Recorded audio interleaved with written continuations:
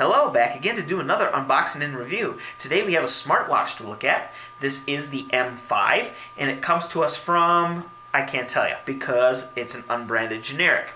Now, if you're not familiar with what that term means, it essentially means a company makes an item, in this case a watch, and they do not put their name on it. Instead, they sell it to another company, and that company puts their name on it and marks up the price and makes some profit. Okay, so now I'm going to go ahead and get into the features right away on this, or the specs, and that's because this will probably be how you're going to find this watch if you choose to buy it, because the retailer you might get from might not call it the M5, they might call it something else. So let's look at these specs and help you find the same watch.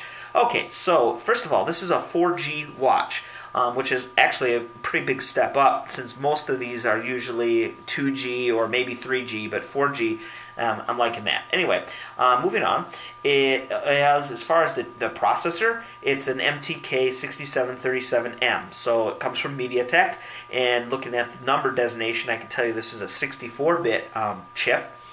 And it is a quad core, an ARM Cortex A53, so you have 4 of those. And then it's those run at 1.1 gigahertz. Alright, operating system is Android 6.0. Okay, memory, we'll start with the RAM, 1 gig.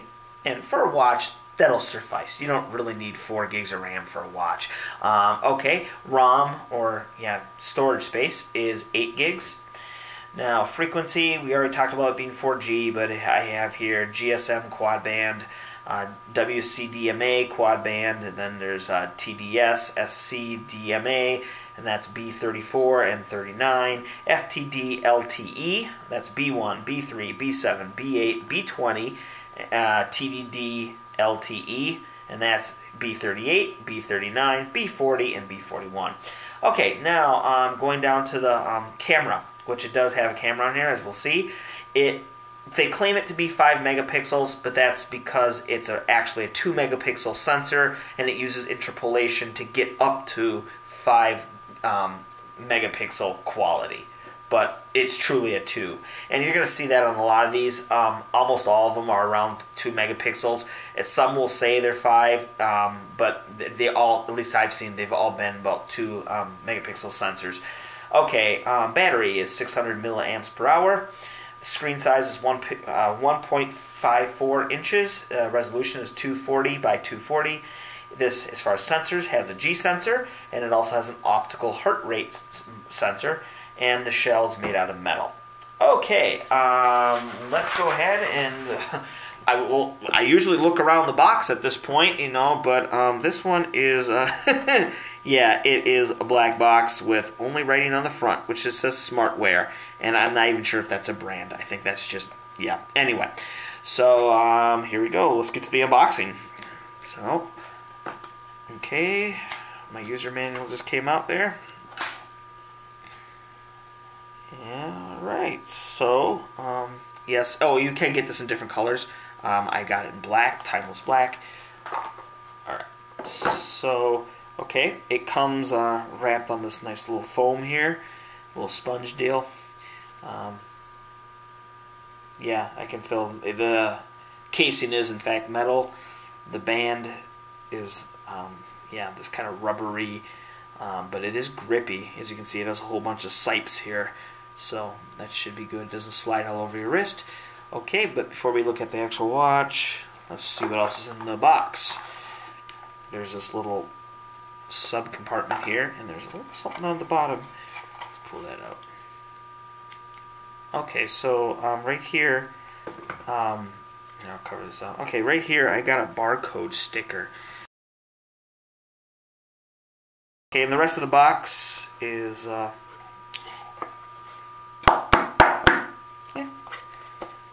works. Okay, now let's see what's in this little sub box.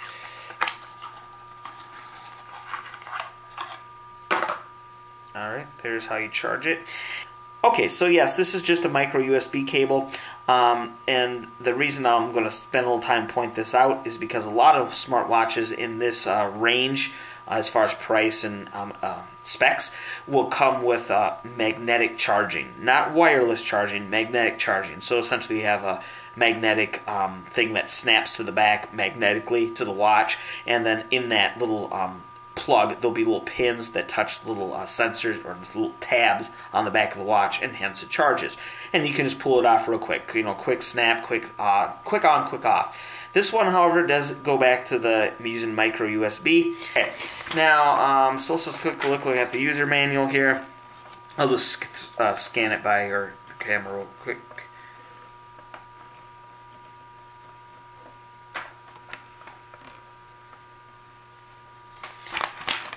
Oh, and on this side, it is Chinese. Okay. All right. So let's go look at the watch now. Okay. So first impressions.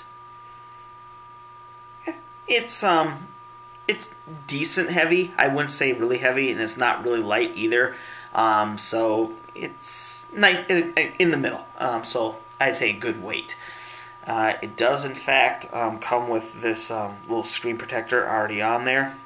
So you just got to pull that. So that's nice that it comes ready to go. Let's look at the band here. Is this metal? Yeah, so we have metal clasp.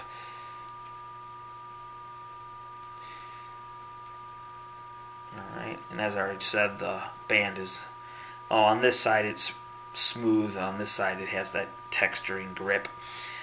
Okay, around the side here we have, that is a button, and let's see if that button's plastic or metal.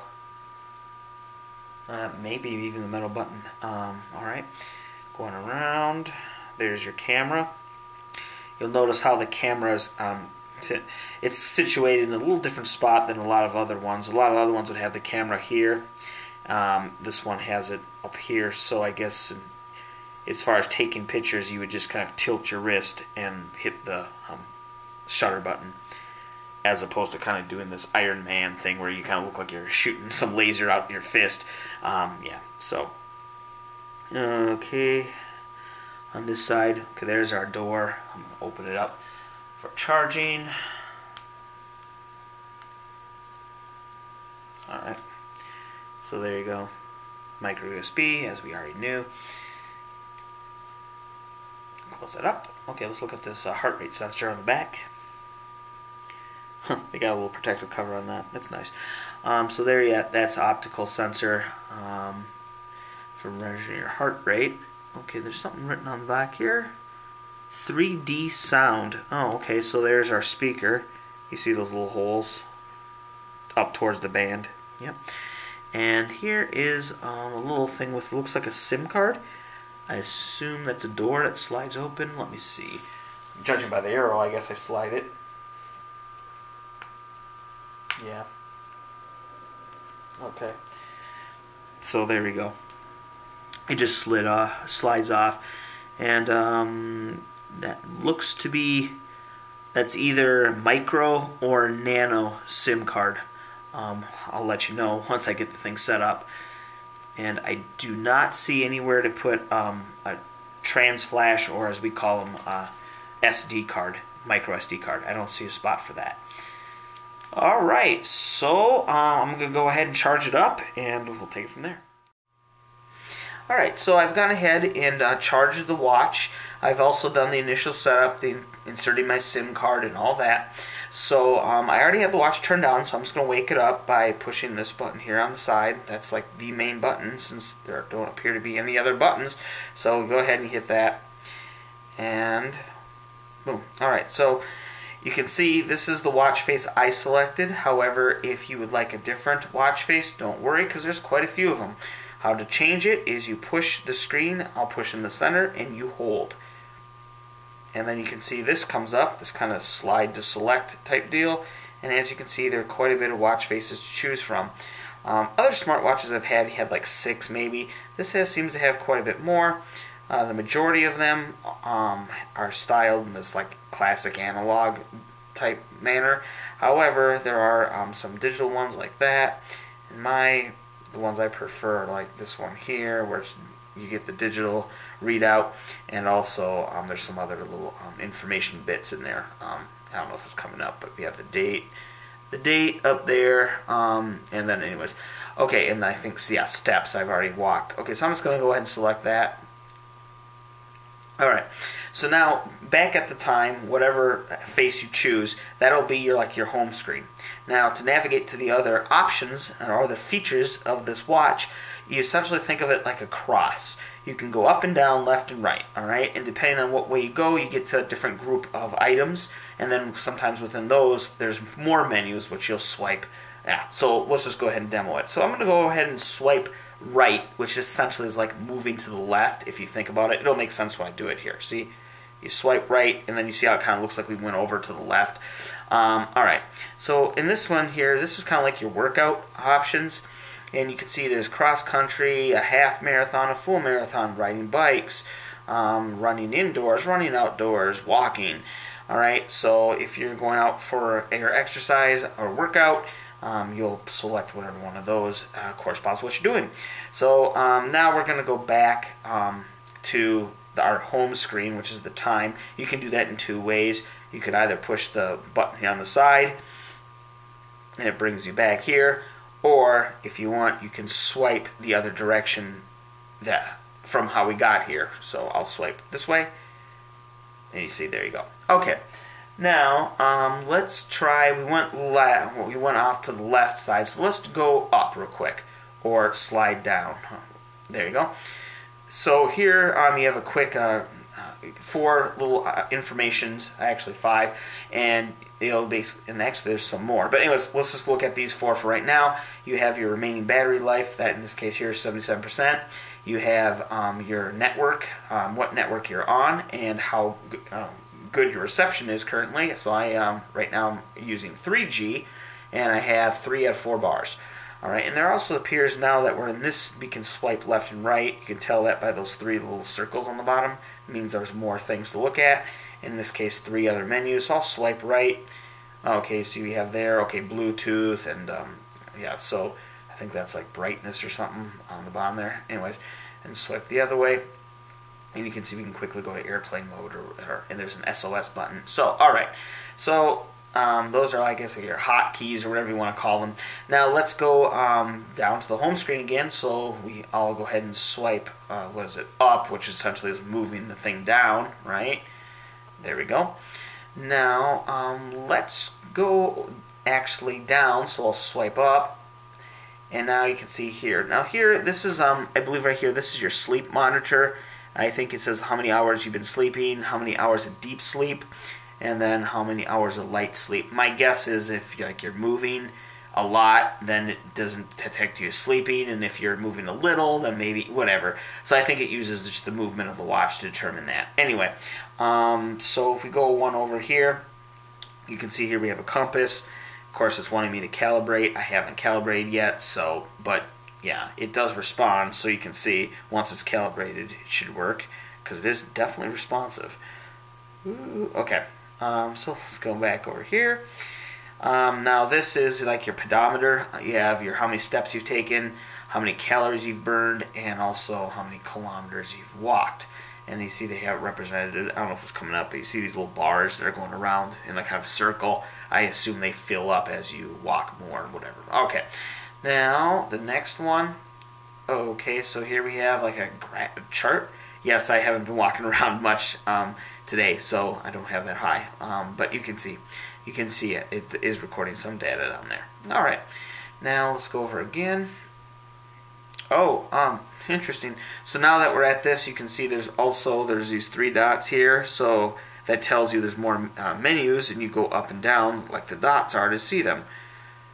Oh, look at that. So we have 1 week, and so you got to have like a record of how many steps you've done. Oh, lately 4 months. So you have 4 months, 1 week, and today. Cool. All right. So to get out of that, you see I just swiped. Now we're back at the main lower menus, we'll call that, and we'll go over one more swipe. Here, this is the heart rate. Now, interesting enough, you don't push anything to start this. You see it, once you get to this menu, it waits 3 seconds, and then it starts performing the test. And if you turn this around, you'll see well, it stopped now, but there's this green light sensor, and that's the optical heart rate sensor. And okay, so I did one already, and then you can see there are the numbers when I was trying it out. Okay, now, but again, to start this, you don't really push anything, you just wait, and then it automatically starts. Okay, in 3 seconds. Now, one over from that, here is the current time, your weather. Below where my thumb is covering, it tells you the town you're in and all that. And it's 3 degrees here, but actually that's Celsius. So it's 3 degrees below freezing. And you see it's snowing, so I have a little snow icon there. Okay, now next, this appears to be a barometer. Alright, and there's your altimeter. Alright, so there's quite a few things on that lower menu. Now let's go back to the home, which is time, and I'll just take a shortcut by pushing the button. Okay, now the only direction we haven't gone yet is to the right, so I will swipe left. Again, however you want to phrase it. There you go. And now this is more of your conventional. I think this is kind of more uniform with most smartwatches. You have these little icons, so I'll just read them out quick in case they're not coming up. You have clock, setting, that the green there is to make a phone call. Your browser, you have some tools, that's like your calculator and calendar. You have a camera, of course. Style, there's watch, manage. I believe this is like your file manager. Yeah, so file manager, and alright. And then, okay, audio center, multimedia center, the Play Store, and more. And that's that. Did I miss any of them? Nope, so those are those. Alright, so I've been using this for a few weeks now, and so how did it go? So let's start with connectivity. To connect it to your computer by opening this door and connecting the micro USB, and yes, you can use your micro USB. You don't necessarily have to use the one that came in the box. Alright, so when you connect it to your computer, this comes up as the H5 as opposed to M5. So that's another hint that this is probably an unbranded generic and it's being sold by many companies, and whatever, the software was evidently written by the person who called it the H5. Alright, so let's get beyond that. Since we are talking about connecting, I gotta talk about this door here. Yes, so the way you connect it to do data transfer or charge it is through this little door. And as you can see, there's no little tab. Yes, there's a little slot where you can put a fingernail, but there's no easy way just to pull this up. So, what you can see I'm doing here is I'm actually trying to get this open. And I'm not intentionally trying to be inept at it. This door is just a pain to get open. So usually it ends up in about a couple minutes. Ooh, I got this one open relatively fast compared to other times. And there you go. But this little thing here can be quite a pain, and I have spent minutes just trying to get this thing open. Even resorted to like thinking, should I put my pocket knife and stick it? No, okay, I won't do that. But when you have to start thinking like that, this is just, okay. I've actually gotten to the point where I was thinking about ripping this thing off and just leaving it like this, but I don't want to do that because, and that takes me to my next point about daily use of this. This isn't waterproof, or even, I would say, even really that much water resistant. Now, comparing it to the Doogee over here, this one is actually, well, not only daily water resistant, but it has, I believe, yeah, an IP, well, it's either 67 or 68, but the point is that this can actually go in the water, as where this, not so much. Now, let's look at the back. As you saw earlier, you put the SIM card is right underneath this little sliding piece of plastic here, right there, and there is no seal, so there's no O-ring or anything. So if you're washing your hands, you know, so you have the phone/watch on, right? Let me just put it on real quick here. So now, if you're washing your hands, if you put, you know, your hand in the water, you're going to get water underneath the band, between your wrist and the band. And if that water seeps into where the SIM card is, I can't see very good things coming from that. So now you understand why I especially didn't want to leave this open, even though it would be a lot more convenient if I left this little, see, here we go with that stupid, yeah, I really don't like this little door here. It's not even a door, it's like a little hatch. But anyway, so, anyway, getting back to the point, it isn't water resistant at all, even if you leave all the things closed. So, again, I know it was never claimed to be that, so I mean, kind of ripping on it, it's kind of over the top, but the point is once you've gotten used to ones that are priced very similar or close to, such as this one, which does have all those features, you start to wonder if this is such a good deal anymore. All right, now that I've talked significantly about that, let's go on to the camera. So what I'm going to do here is I'm going to go ahead and show you some photos I took using this. Now keep in mind, I didn't mess around with the settings on this at all. I just went, what it had arrived with, how it was set up, and I just went ahead and start shooting. So point and shoot mode. It is in its highest resolution. I did check to make sure. So I'm going to show you some photos, and then also at different ranges, so the object is at different distance from the camera. Okay, so here we go.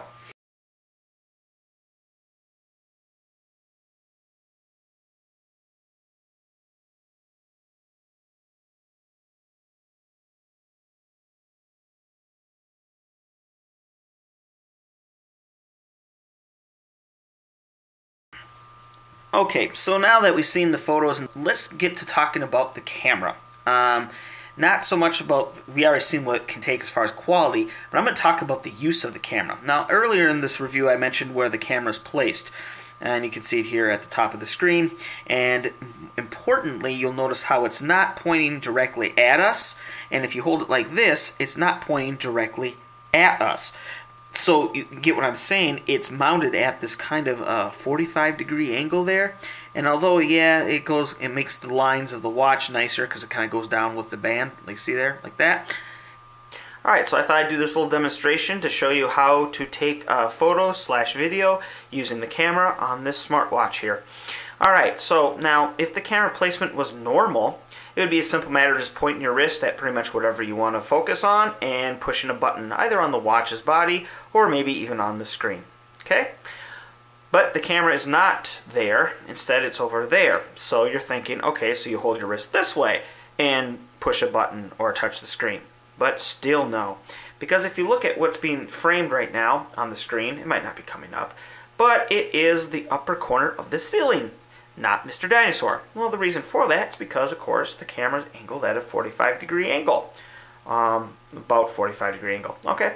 And to compensate for that, you have to turn your wrist like so. And now it'll probably work. I say probably because I can't see the screen. I have no way to know if that's centered or if he's even in the picture at all at this point. Am I taking a picture of him, the floor, maybe the door? I don't know because I can't see it. Now, if and let's talk about actually pushing the shutter button. Guess where that is? On the screen. Yep, that's right, the same screen you can't see from this point of view. So, or position. So, what you have to do is you have to lean over your hand, right? Put your head over here. I'm going to do it with the camera, but you'd have to do this with your head. And you have to basically get in a position where you're curled over your arm, and essentially it looks like you're trying to stare into your belly button.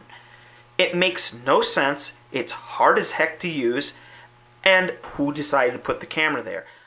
Alright, so to kind of summarize, let's talk about the things this watch does well.